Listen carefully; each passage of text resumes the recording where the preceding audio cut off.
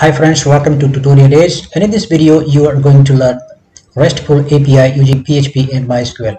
This RESTful API can be used in any front-end applications like AngularJS, React or Vue.js or any other such front-end applications. So in this video I will show you step by step how you can create RESTful API through PHP and MySQL. First we will start from Phpmyadmin. So let's go to Phpmyadmin and open and create database. So now I will write here Phpmyadmin. Okay, it started now. First let's create a database called registration. So click on database. Now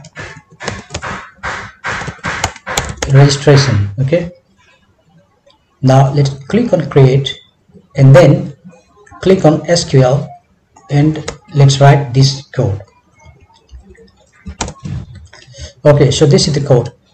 Create table students, integer, ID, first name, last name, email, password, gender, hobbies, country. So we are going to create these fields in this table. The table name is students. Okay, now let's click on go and table will be created. So this is our table name. Okay, and click on structure and you can see the ID, let's keep it as primary key. So let's in the beginning, then ID here, integer and auto increment, and primary key automatically it will take. So click on save. So this way we have created our database as well as table. Okay, now let's click on insert and first name Umar Rahman, email gmail.com, password 12345 whatever, gender male, hobbies here like this, country India. So these are the fields we are going to insert. So just we have inserted one field from Phpmyadmin. Now let's go to our htdocs folder here inside jam and then create a folder here API. Okay, inside this first we will create a file called database connection. So let's open Sublime Text and then let's start here PHP and then we will create a class operations and then here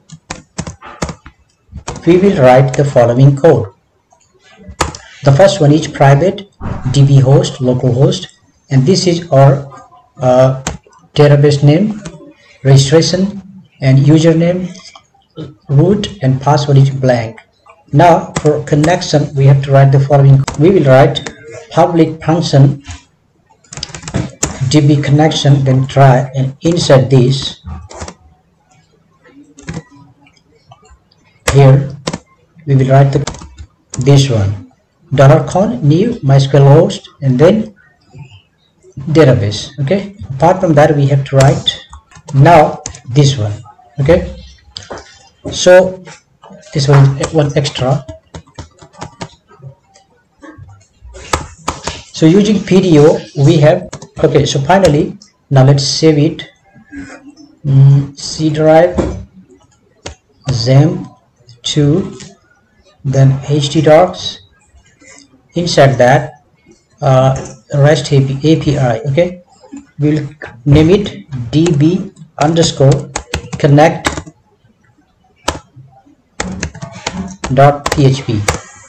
okay, so successfully we have created a file called dbconnect where we have created a class called operations. Inside that we have made here connection, created a function called dbconnect, and this function we will call in other pages. So now After this page, we will create a view page. Okay, so here PHP start and then PHP close. Now save it as view.php. Now we will write the code here. First we will write following line of code. This code says that this application, this page can be accessed, the JSON data can be accessed from any other third-party application. If we have put here a star mark, that means there is no restriction. But in effect, you can write here your domain name so that only the specific or particular domain can access this when your application is live. But for testing purpose, if you are putting here a star mark, that means you are allowing for everyone to access this page. Now we will write the following code. So this code is $server request method. This will check which request method is coming. So here we are allowing here only the get method. Okay, now HTTP response 405, that means if there is no this method, apart from this can be post, there can be put, there can be delete. Apart from this, if any other method is used, in that case the response code, it will return 405. That means it will say bad request. Okay, so now the message we will pass here, the success 0 and bad request detected, only get method is allowed, and then it will exit. That means it will not go ahead if there is any method apart from get. Now here we will write the code to display the data, and now we will include this file where we have just created this one. We have just created, so we are calling here this file dbconnect.php, and now we are creating an object of this class. This class we have created in that dbconnect.php. So here this is creating an object of this operations class, and then through that object we are calling this function, the connection function. So finally it's storing $con. So I don't think that there is any problem in understanding this. Now we will do a sanitization of the code. If user passes the ID, then we will filter var, that means filter integer. It will check if it's really integer or some other. So apart from that, we are passing in this array default. So the default will take all students and minimum range 1. Okay, now here if this passes, then we will write try, and then we will write this code is numeric. If this is integer numeric, then select star from students where id equal to students id. Which id? This one. And then from students. So this is, we are passing here, this is student id, this one. Okay, and then it select star from students. And now we will write the execution code, this statement, and then connection prepare, and then execute. After this, if $statement the row count is greater than 0, that means if there is a value, then here else pass. So the code will be, initially the data will be null, there will be no value. If is numeric students id, then data statement fetch associate, else fetch all. If id is passed, in that case it will fetch based on the id, or else it will fetch complete data, and ultimately the JSON code will be success 1 and data. Whatever data it will return, it will show here. Else, in the else part we will write here JSON encode success 0, no account found, and then finally we will put here catch. If there is any error, then it will show 500 error, or JSON decode, JSON encode, whatever message it will return. So This way our okay, we will review the code, explain the code once again, but before that let's open into the browser here. So we will write here http localhost and then API. Inside this we have this view.php. Okay, there is something wrong in line number 70. That means there is some curly braces missing. So let's match it. If this one is ending here, right? This try block is here, and then catch block ending here, and then so I think this one is extra. Now let's try. Okay, now the error is undefined student ID, but you can see the result is showing here. So what we will do, simply write here in the top level error reporting error. That means if there is error, only then it will show, or else no notice it should show. Okay, if we have passed no any ID, in that case it is showing like this. Okay, because we have put here one condition. You can see here, if we have passed ID in the browser. Okay, let's do one thing.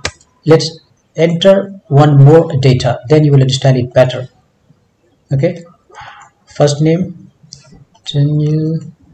sorry, email, password, whatever, 1 2 3 4 5, gender male, hobbies same, and then something here, country India. Okay, not something, go.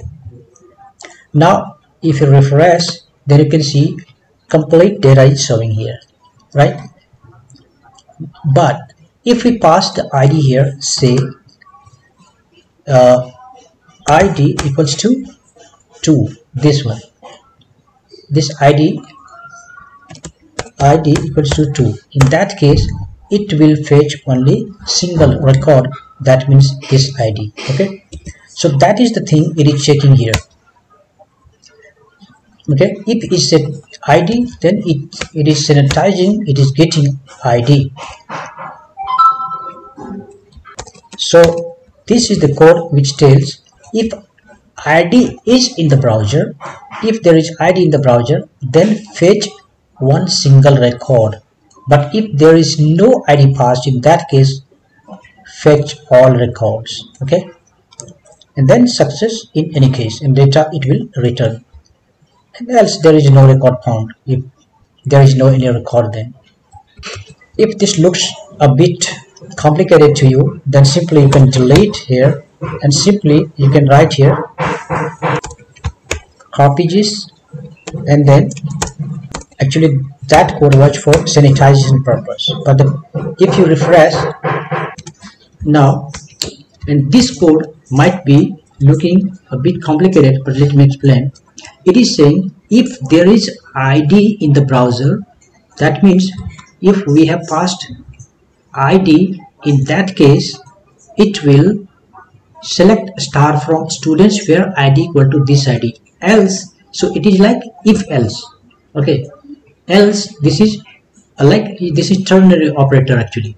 Okay, so if there is student ID detected in browser, that means if we have passed this ID, in that case this part of the code will run, this part, or else select star from students. That means if there is no any ID, in that case this second part will run, this one. So basically there are two parts, this one is first part and second part is this one. If there is ID, then in that case this will run, or else if there is no ID, in that case this part will run. That's it. And finally this is PDO, so executing here, and now once again it is checking if there is ID. In that case it will fetch based on the ID, or else it will fetch all. And finally this is successful. Okay, now if you want to check this into Postman, okay, so now let me modify this code, let it keep it here, okay, for better sanitization. Now let's go to Postman, and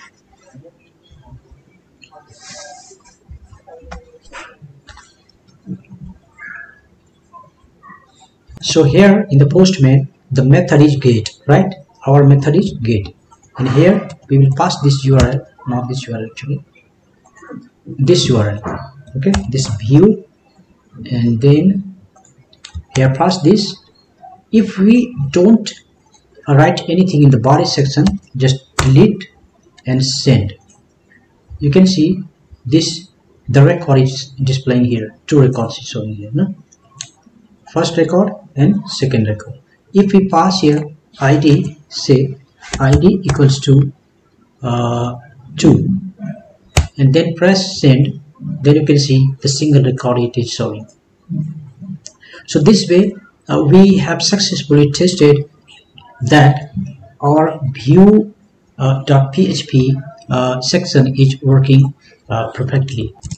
So that's it in this video, and in the next video we will see how to insert the data through API and not from Phpmyadmin, of course, because we will not ask the visitors or the users to enter the data from here. Basically we will be entering the data from front-end applications like Angular, React, or any other applications. So for testing purpose we will be using here this Postman to check if the data is correctly inserting or not.